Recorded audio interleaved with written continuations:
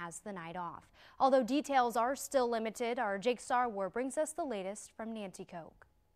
Minden Court in the Honey Pot section of Nanticoke looks different than it did on Sunday afternoon following the shooting of a teen. According to our news-gathering partners at the Times-Leader, police responded a little after 3:30 in the afternoon where a 17-year-old was found with a gunshot wound. A friend of the victim was celebrating the holiday weekend when the news broke on social media. I was scrolling through my Facebook and I seen about a 17-year-old male in the Honey Pot section that was shot. And I just couldn't believe that's the first thing I thought was, wow, is that someone that I know in my area? The victim was then transported to a nearby hospital where his condition remained unknown.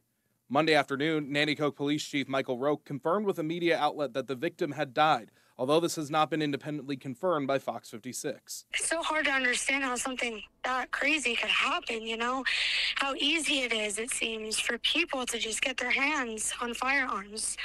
And it's not good with children, especially, because they just don't understand how dangerous it is. Haley says she'll remember the victim as a loving and selfless person. He was just such a loving kid. He would shovel for you. He would go out of his way. He'd take the shirt off of his back. He loved his mother, his brother, his family, and they're really in my thoughts right now. She encourages the community to come together to support the family as they navigate these new waters. We all need to get together and support the family in any way that we could. You know, I can't imagine losing a son or a daughter at such a young age. According to law enforcement, the investigation remains ongoing.